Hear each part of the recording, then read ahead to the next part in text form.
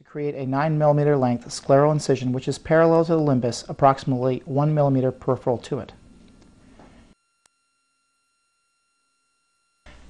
A standard crescent blade is then used to initiate the sclerocorneal tunnel, extending the depth into the deep corneal stromal layers until a 75 to 90% depth with a semi-sharp tip is then used to extend the deep corneal pocket centrally along the entire length of the wound, taking care to stay within it with a physiologic radius of curvature in a semi-sharp anteriorly beveled edge is then introduced into the corneal pocket and utilized to extend the corneal pocket from the central dome to the peripheral limbus in every quadrant.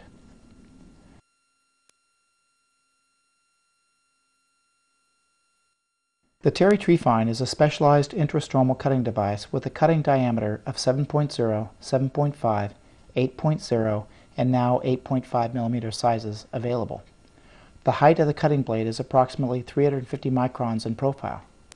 The blade is connected by a shank at the 12 o'clock position to a round knurled handle.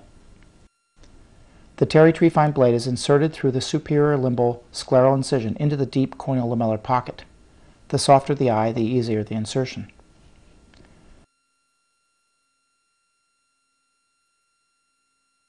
To elevate the pressure and provide back resistance for cutting of the posterior tissue. The Terry Treefine is then rotated with the knurled handle back and forth along the entire arc length of the incision. Ideally, extra pressure is placed at 6 o'clock to allow perforation into the anterior chamber at this site to allow easier overall scissors excision.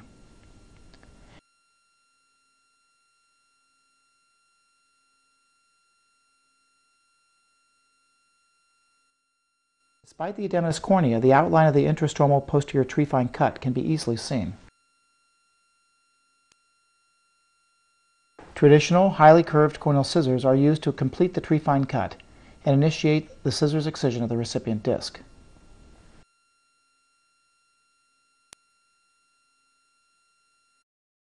Specialized, highly curved, and low-profile intrastromal Cindy scissors are then used to complete the distal portion of the scissors excision of the recipient tissue.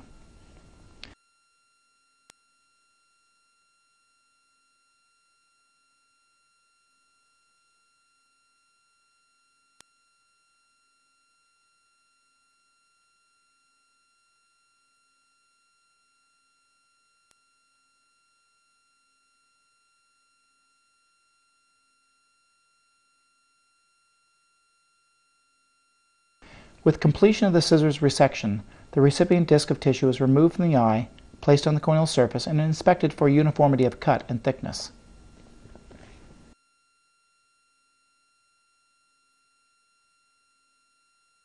View has become after resection of the posterior tissue and how phacoemulsification could be completed at this stage of the procedure if necessary.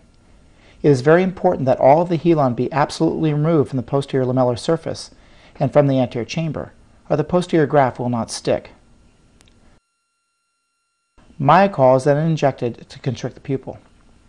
With a microscope at the donor table, helon is placed on the endothelium of the donor's corneal scleral cap. The donor tissue is then mounted on the Bausch & Lomb artificial anterior chamber.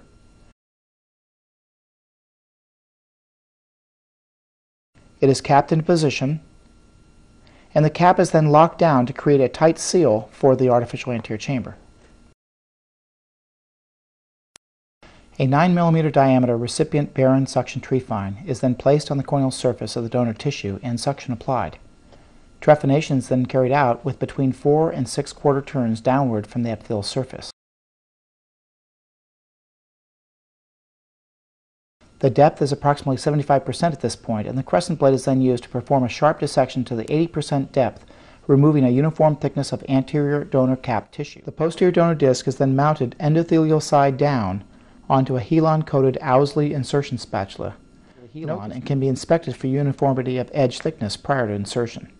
It is inserted into the anterior chamber, filling the anterior chamber completely. For transfer of the donor tissue, the insertion spatula should be at a 40 to the anterior chamber, place it parallel to the iris, and then bring it up anteriorly to coapt the donor stroma. The spatula is then gently removed from the eye, sliding on a layer of helon.